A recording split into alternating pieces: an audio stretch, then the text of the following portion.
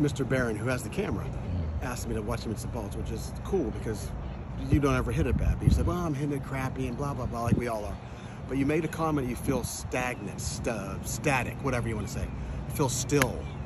Well, then all of a sudden we just go, like we were talking about the Snead story, we try to load into the right and go, no, move 4 feet off the ball. I got it. You got to create that space. Yeah.